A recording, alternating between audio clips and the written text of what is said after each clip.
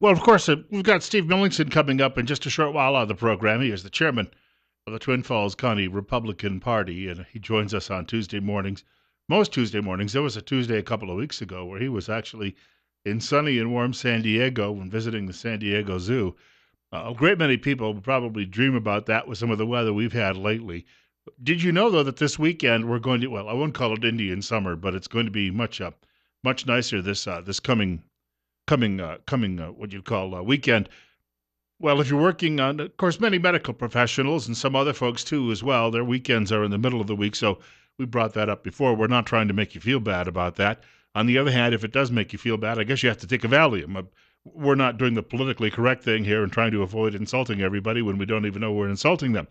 We'll talk a little bit about that later in the program too as well because of what's going on some college campuses across the country.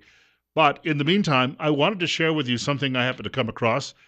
I go to great lengths to prepare this show, sometimes spending hours and hours and hours searching the globe to come up with some of these stories that we can relate to here in the Magic Valley. And this is one of those stories that I've come across. Young Conservatives is a website, and the name is a giveaway, isn't it? It's not published by young communists or even young Republicans, but by young conservatives. And the writer actually is referring to a piece he saw at Glenn Beck's The Blaze. School decides not to close for Islamic holiday. Muslim parents respond by saying, we're going to be the majority soon. Now, that doesn't say you're going to be forced to close it when we're the majority, but I think that there is an implied threat that happens to be part of all of this. In other words, once there are more of us than there are of you, we're going to call the shots, and we'll do whatever we please at that point. 808, Bill Colley with you this morning on Top Story on News Radio 1310, KLIX, and newsradio1310.com. A writer by the name of Michael Cantrell says, are you one of the few individuals in this country who doesn't believe Islam's main goal is to take over the world and force everyone to cater to their every whim, convert to the religion, or die? He says, well, I've got a story for you. Apparently a group of Muslim parents in New Jersey are royally ticked off at a local school board for deciding not to shut down in honor of an Islamic holiday. Now, they were interviewing several people after the meeting, and one man said, his name was Omar Abalkiar, we feel alienated from the Board of Education. We feel alienated from this system. In other words, our feelings are hurt. Do something about it. And then this came out of the mouth of somebody else at the meeting. Some people had to be escorted from the meeting. They got a little too loud and a little too vulgar. But this is a quote that actually came from one of the Muslim parents. We're going to be the majority soon. So you know what that implies. Now, when we were having this discussion before that first group of refugees arrived here from Syria in the last several weeks, I was at a meeting of a local chapter of that Act for America group, which is put together nationally by Brigitte Gabriel, who's been warning about the problems we're going to have with this. And while I was at that meeting, that must have been as long ago as May, someone at that meeting actually came up with a figure and said that the average household size, and if you think about this, some of these people have multiple wives, and I don't know how you're going to, if they show up here and they've already married all of these wives, I think they only have to list one technically, right? They can still have children with the others. That's how some families in polygamous relationships have gotten around some of the laws over the course of the last century and a half in this country. But if they're coming here and they're having children, some of these families, on average, I think the figure I heard was 8.1 children per Islamic family. Now, when you look at the birth rate across the Western world, the replacement levels all over Western and Southern Europe and all over North America, save for Mexico, all over North America, the replacement levels are ridiculously low. Plus, in the United States, we've already killed off 60 million babies in their mommy's wombs over the last 42 years, so those people aren't there any longer. But the average U.S. household, the replacement rate is, it might be around 2, but it's not going to grow the population. And in Europe, it's less than that. In many countries in Europe, people are just having one child, and there's no forced policy on that. They've just made the decision to have one child. And so, therefore, they can't populate their lands anymore. On the other hand, if you have newcomers who are showing up in your communities, and on average, Joe and Jane are having only 1.5 children, and yet Muhammad and his wife are having 8.1 children, it doesn't take too long. You don't necessarily have to import people by the hundreds of thousands. It doesn't take too long, just a few generations before that cloud is there in any one particular community. Now, we keep being told this is not going to happen here, even though there is evidence it is happening in New Jersey, even though there is evidence it's happening in Dallas and Houston, even though there is evidence it's happening in Minneapolis. How much longer do we have to look at all of that evidence in the aggregate? It's building all over the country. It's certainly building in Europe, and claim that this isn't going to happen here. One school board member in New Jersey, his name is Gerald Lyons, suggested there is a perfectly valid reason for having school on Thursday, telling residents that closing school with just 6 days' notice would cause undue hardship for 5,000 to 10,000 parents who might not have anywhere else to send their kids. So in other words, Muhammad and his family walked into this meeting in New Jersey and demanded the school be closed 6 days away for the Muslim holiday. Well, unless you're going to get a big snowstorm, it's not going to happen. And I think the board member made a great point. This was not about being anti-Muslim, but you know what's going to happen. You had television stations rush in to do all sorts of interviews in newspapers, and the portrayal is that this school board, probably those evil Christians who comprise it, this school board is being mean to the newcomers. And here's the board member, and you had to go to the Blaze, and you had to go to Young Conservative to actually read that detail, because the TV stations apparently in New York City that covered this story did not go into any depth about why the board decided against this, other than to give the impression, well, they're just big meanies, bigots, racists, and they're treating Muslims bad or badly. 8:13, Bill Colley with you on Top Story. And we've heard it all here. We have seen it just go on for months and months and months. All opposition has been portrayed as somehow being just nothing but a bunch of knuckle-dragging racists who are just out to do bad things to other people who don't look like us or worship like us or talk like us, and we've had to deal with that. And the left just continues to bury its head in the sand. Its collective head goes into the sand and ignores everything else around it. You can reach our program today if you're inclined, 736-0300. That's 736-0300. Also, my email address is bill.colley@townsquaremedia.com. bill.colley@townsquaremedia.com. I'll share something with you quickly. I generally turn down my cell phone when I come into the studio. I bring it along, though, just for a little backup on internet and the like, that being one of those smartphones. I don't know how smart or intelligent it actually happens to be. But I bring this thing in, and I sit down, and I have it here. I've turned it down since 7 o'clock this morning, an hour early, because yesterday I went to a website. I need to have some household goods shipped from the East Coast to Idaho, and I need to have it done in the next few weeks. So I went to this website, and I filled out all the details, but you had to put down your phone number. And I got a call within 10 minutes, and the guy says, oh, you're going to be getting a lot of calls. So a lot of people out there who move goods across the country are just calling me left and right, even after I went to bed last night. It was very pleasant. But I've turned the phone down to ensure that we're not going to get a lot of those exterior interruptions during the course of the program today. 8:15:35, Bill Colley with you on Top Story on News Radio 1310 KLIX and newsradio1310.com. And you're next. You're on the air. Yes, I recently noticed that China has relaxed its one-child policy.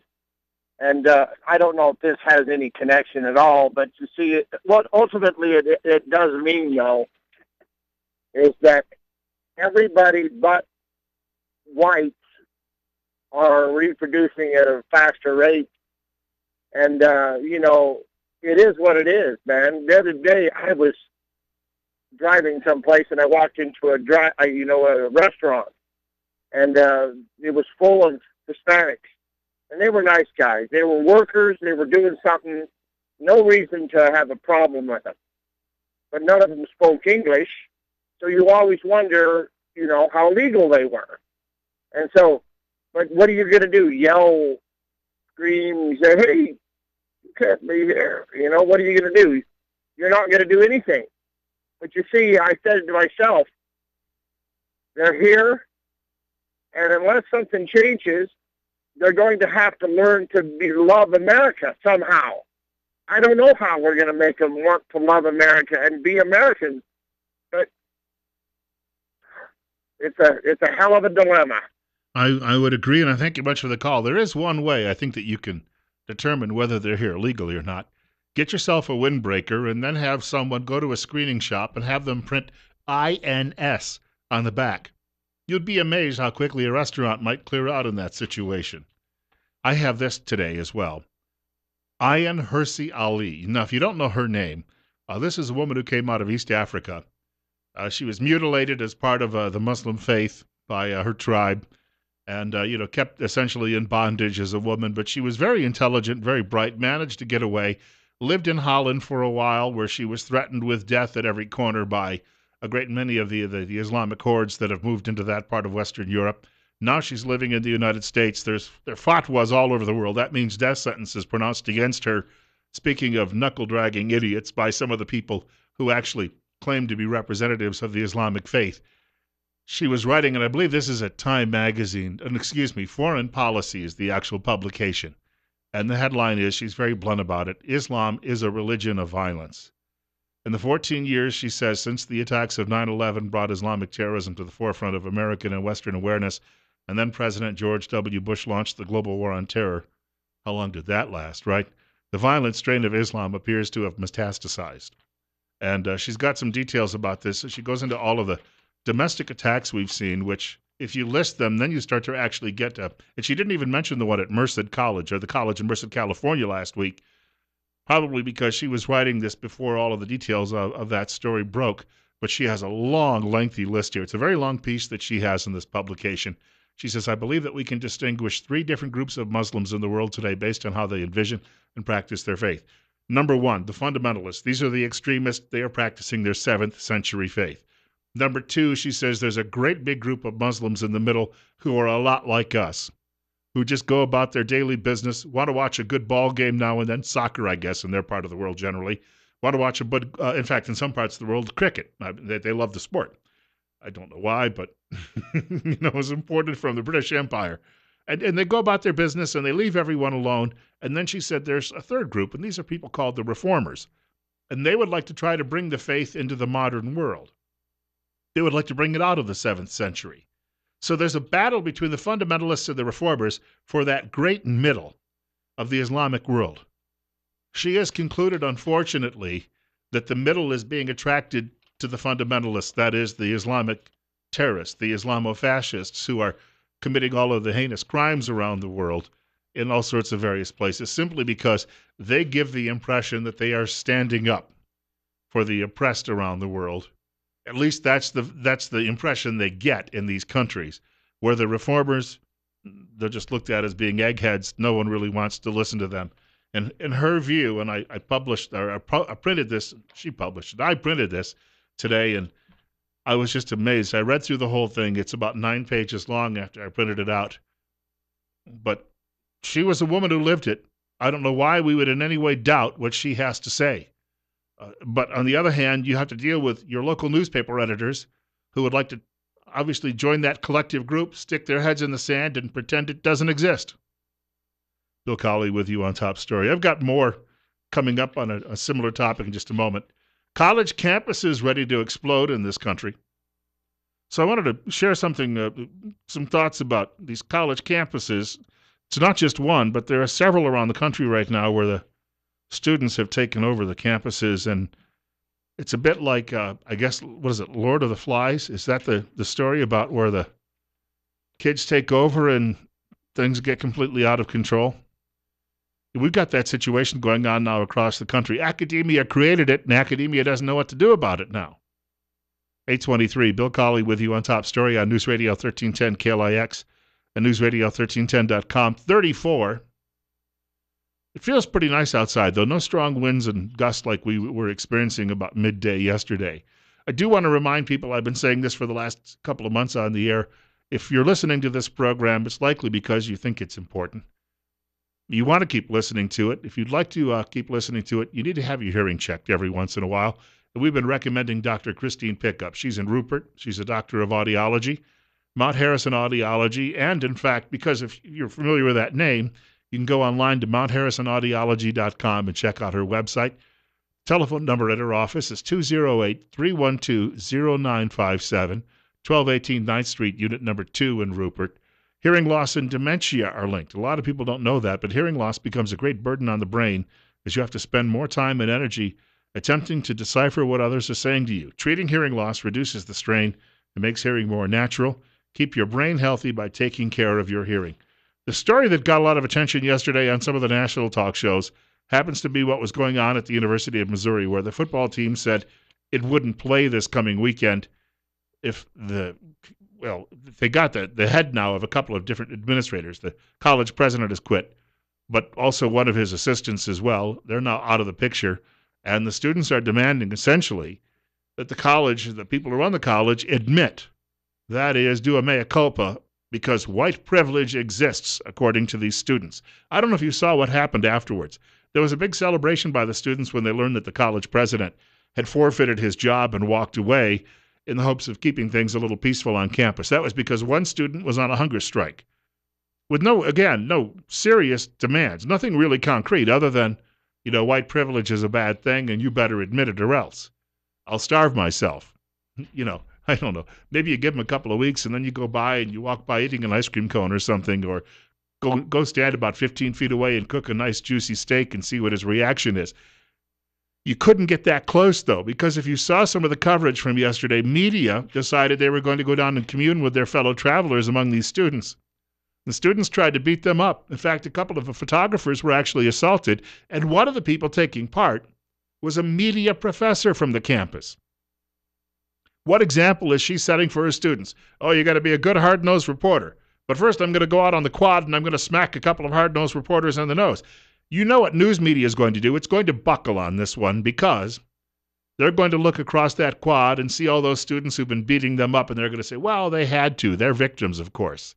And me, I'm a white reporter and I'm privileged, so therefore I needed to be beaten up. Also, it's going on at Yale University. That's in Connecticut, part of the Ivy League. There's a couple of things I came across about that this morning. Wall Street Journal calls the students Yale's little Robespierres. Now, I don't know that the students, unless they're history majors, would understand that. Robespierre was the guy who, when the French Revolution occurred, claimed that he was against the death penalty, and then when he discovered there were enemies of his revolution wherever he looked, he hauled out the guillotine and started chopping off heads by the tens of thousands, and he slaughtered over 100,000 Christians as well during the course of his reign of terror before someone finally got wise. It could happen here. These are the same types of seeds that are being planted. Why are they doing this at Yale? Because administrators sent out a list saying these are acceptable Halloween costumes and these are unacceptable Halloween costumes. Nothing about actually learning anything, but, this is what you should wear on Halloween and this is what you shouldn't wear. A couple of professors came forward and said, this is ridiculous. If you don't like what someone's wearing, turn your head and look the other way. Now the students are demanding that those professors apologize and or be fired. Why? Because they said, look the other way. And the students are saying they're harming the safe space of the university. Someday, these kids are going to go out into the working world, maybe, and when they do, they're going to discover things aren't quite like college happened to be. I was sitting around the last couple of days wondering exactly what you could do to try to bring them to their senses. Things could get very ugly before it all comes to an end. Yeah, there have been problems on college campuses before. Sometimes they were settled with a little bit of conclusive violence. Some of the old-timers may remember this song, Crosby, Stills, Nash, and Young. People always say, Kent State shocked the country. No, it didn't. I grew up in a blue-collar home. I used to sit around and listen to my dad and his buddies while they were playing cards. Those 4 kids got blown away there. What do you think all of these guys thought as they were sitting around? My dad had a George Wallace bumper sticker on his car, for crying out loud. How do you think he felt about that? The truth is, 90% of America said, well, maybe this will finally quiet them down. And I'll tell you what, they're cruising for a bruising if they're going to keep this stuff up, because at some point, when they try to take over the campuses completely, it's not going to work. This is how, and we keep hearing that Democrats are going to be in a permanent majority, even though during the reign of Obama, Republicans have been sweeping offices at the local level, county level, and state level since he actually was elected president. And the numbers are just astounding. The Democrat Party has almost vanished on the local level. Obviously here in Twin Falls, I remember walking by party headquarters one day, and the building was for lease. It should tell you a little something about that. 29 minutes after 8 o'clock, we're going to get a little political talk in fact, with Steve Millington in just a few minutes. He's the chairman of the Twin Falls County Republican Party, and we'll share some thoughts on that. But they keep saying that the Republican Party is a dying party, dying people. They said that all the way back. If you ever read a book called Nixon Land, great book. I checked it out of the library a couple of years ago and read it. And it says that when all of this was going on in the 1960s, and then Ronald Reagan came along, and he was running for governor of California, and he said, you know what? I'm going to put a stop to it. I'm going to put a boot in somebody's backside. And he ended up defeating a candidate they said couldn't be defeated. And 2 years later, Richard Nixon took the same message and got elected president. So lefties got a lot of dreaming going on right now, but if things get really out of hand, the majority of Americans, God-fearing, hardworking Americans, will be looking for someone to put things back together. It's 8:30 and 35.